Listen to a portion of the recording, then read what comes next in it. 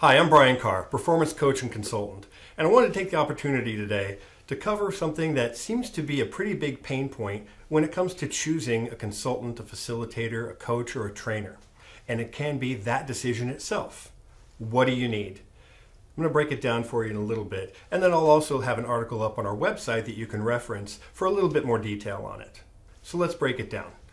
Consulting is really where we begin. It's where the rubber meets the road. It's where you know there's something wrong, there's something off, there's an opportunity, but you just can't put your finger on it. A consultant will come in and help you match process and execution, and we'll look for the breakdown points. If there's no process in place, your consultant will help you design one. If there is one, but it's not being adhered to or followed, we're going to break down the why of how that's happening, and then help you figure out what we can do to correct it. All right, and that leads us right into coaching. Coaching is where we get live with the people of every level of what's going on, from management to the boots on the ground. That's where we're going to have to get involved and start coaching the process that we seem to be missing on.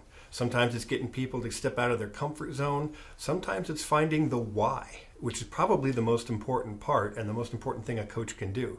Because without a reason why, there's no process. And that leads us into facilitation. Sometimes you have to facilitate a discussion between two or even more people.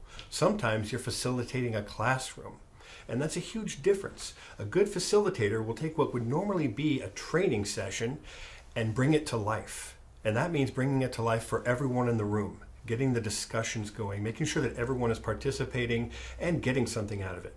A good facilitator will even learn from the classroom while it's being facilitated.